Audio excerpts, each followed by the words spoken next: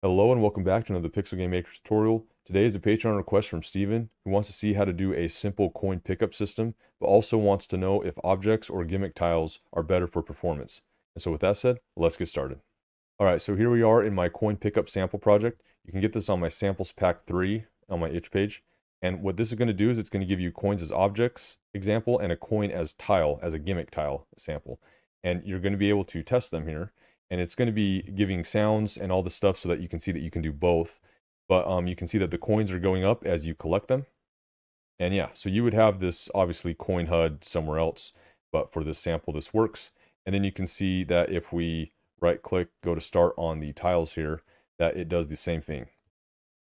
And we can just move around and pick up these coins.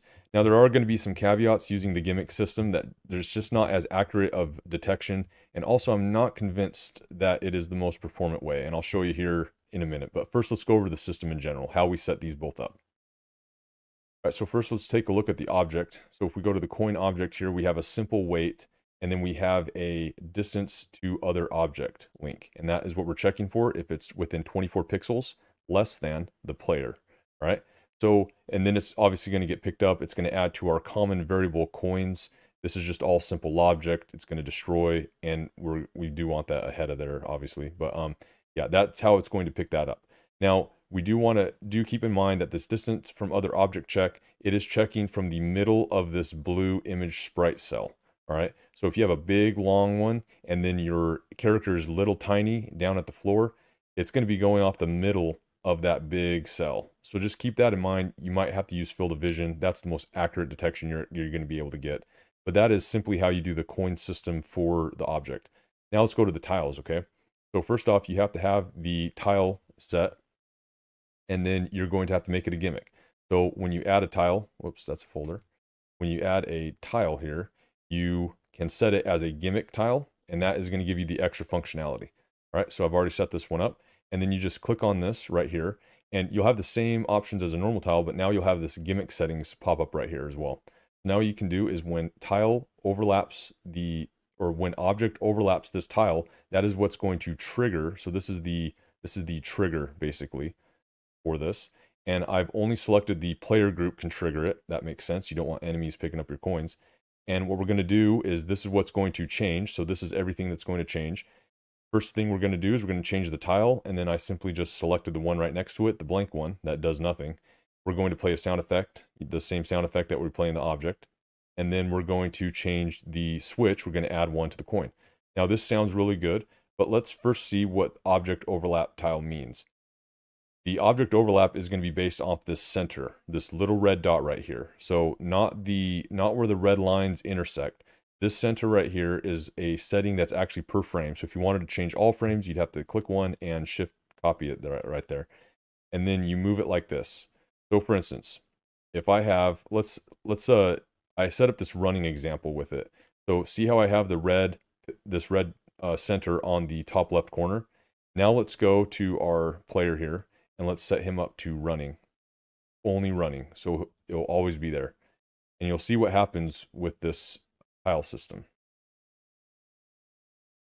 Right, so we're going to be running, and notice that we cannot collect that caret.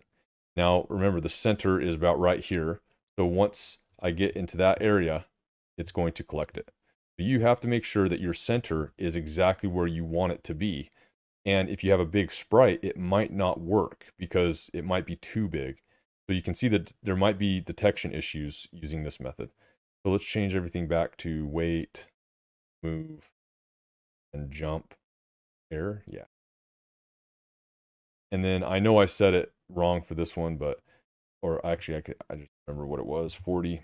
All right, there we go. So yeah, you're going to want the center. And honestly, even this is bad for this. I would have the center in the center of the character. So if you're using the gimmick system, you're just going to have to do that. That's just how it's going to have to work. That's your only options for it. So now let's go to performance, because that's the next question. All right, so let's go to tiles here. And what I'm going to do is I'm going to expand this so we can see real good. I'm going to hit F1, go to debug, and click show simple draw load. Okay, so that doesn't really show as well as I thought it would for you guys, but all right. So you can see down here, the verts is 3984, and we have GL calls of 7. All right. So just remember these numbers as I go about collecting these coins. Okay, you can see that nothing changes. It's 339.84 and nothing changes. I've collected them all and it actually went up. All right. So if I reset it, you'll see that it started. Oh, there we go. Now I can see it started 6 less and then it went up once I collected them all. All right. So now let's go to the objects one. And let's see what it does.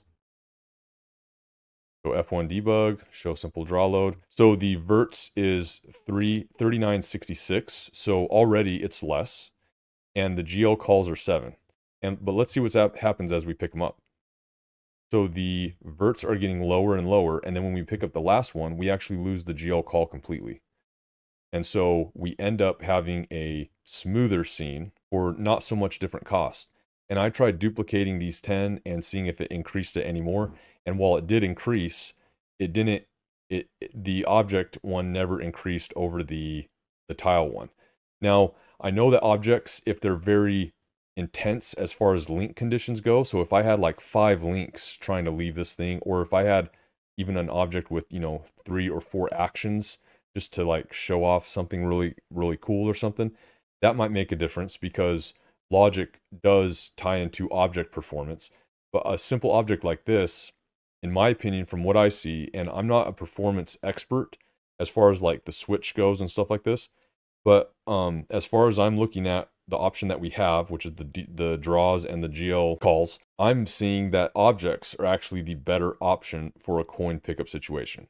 So take that for what it is. But anyway, yeah, the sample project's available. Hope this video helped you out. If you have any questions, comments below, Steam Forums Discord. We'll get you figured out. With that said, I'll see you at the next video.